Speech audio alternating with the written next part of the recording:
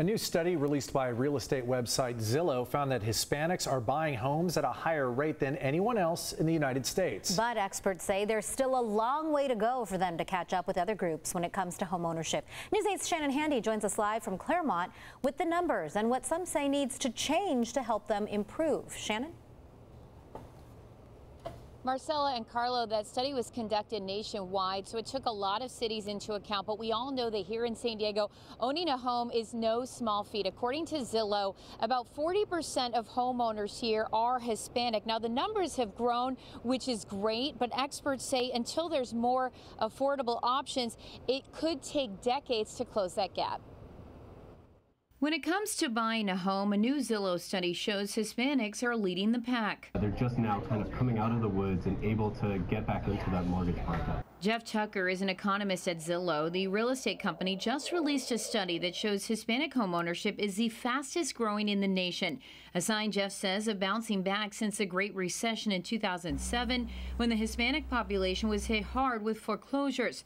According to Zillow, of the homes foreclosed in that year through December 2015, 19.4% were within Hispanic communities, a high number when you consider only 9.6% of all homes in the U.S. are in Hispanic neighborhoods. Now that the economy is really providing wage growth and job growth, that is making it much more possible for people from all walks of life to get into homeownership. Despite the recent gains, Jeff warns there's still a lot of catching up to do. For example, mortgage denial rates for Hispanics fell from 31.3% in 2008 to 15.5% in 2016.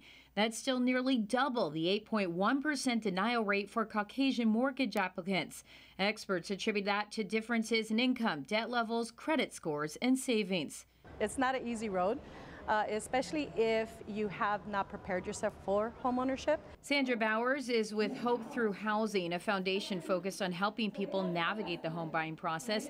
She says 80% of her caseload is made up of Hispanics. And while there are roadblocks, she too has seen the turnaround. It's absolutely getting better. We caught up with Sandra at the San Diego Housing Federation's annual conference, where this was among the topics discussed. In terms of bridging the gap, both she and Jeff say having more affordable options as well as assistance programs will be crucial. So there's still a long way to go.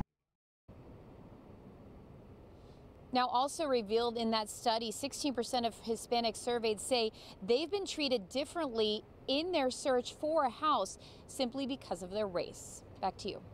All right, Shannon, interesting numbers.